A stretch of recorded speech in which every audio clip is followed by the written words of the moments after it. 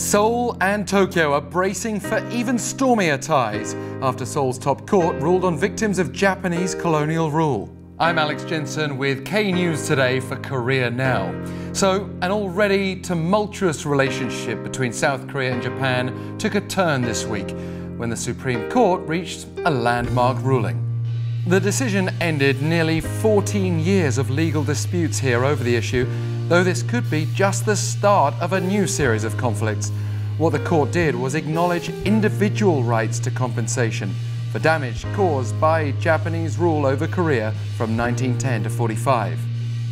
Before we break open the Pandora's box completely, let's look a little closer at this specific case. The court on Tuesday ordered Nippon Steel and Sumitomo Metal to pay 4 victims 100 million won each for forced labor during World War II. Rather tragically, only one of the plaintiffs is still alive, 94-year-old Lee Chun-sik, seen sobbing in his wheelchair. The plaintiffs originally lodged a damages suit in South Korea in 2005 as they'd struggled to get anywhere in Japan. And here's where this all started to take so long. The highest court in Osaka ruled that NSSM, the company created by a merger between Nippon Steel and Sumitomo Metal Industries, was not financially liable for its past. Courts here in South Korea also dismissed the plaintiffs' claims until the Supreme Court ordered a retrial, a move that hinged on Seoul's constitutional view that Japan's colonial rule was illegal, contrary to Tokyo's position. And it didn't buy the whole argument that NSSM can escape its pre-merger history. This decision puts the company in a tough position because victims could seek to seize its assets, especially here in South Korea. But things are further complicated by a 1965 treaty signed by Seoul and Tokyo, a key line of defense for Japan, which along with firms accused of forced labor, claims Tokyo's provision of $500 million as part of the 65 deal was in exchange for a complete and irreversible settlement.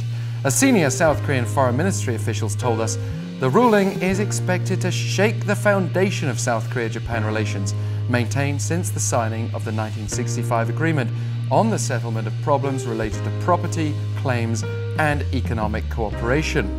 Tokyo's Foreign Minister Taro Kono has described the ruling as totally unacceptable. He added his government will consider every option, which could include bringing the case to the International Court of Justice.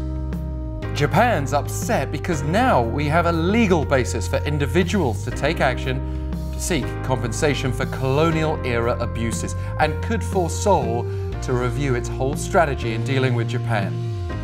According to court data, 10 other similar cases pertaining to forced labor are already pending at courts across the country, including 2 at the top court. But time is also pressing. Recent government data show the number of forced labor survivors here dropped 19% to 6,570 as of October, compared with 2 years ago. Even that number dwarfs that of the few dozen known surviving so-called comfort women who were forced to serve Imperial Japan through sexual slavery. The two sides have been at odds over the last South Korean administration's 2015 deal to set up a fund for former sex slaves, because victims were not adequately consulted and still seek sincere repentance. With several lawsuits here against Japan on the comfort women issue as well, top South Korean and Japanese foreign ministry officials held talks in Tokyo last week, but it doesn't look like we're any closer to a breakthrough on that front. What we can say, South Korea has a heavy diplomatic burden. Yes, there is the risk of an economic impact, such as a drop in Japanese business investment, but Seoul now has to find a way to retain Tokyo, not only as an economic partner, but also in cooperating on handling North Korea. But to do so without ignoring the victims of Japan's past, that Tokyo's present government seems unwilling to offer closure to.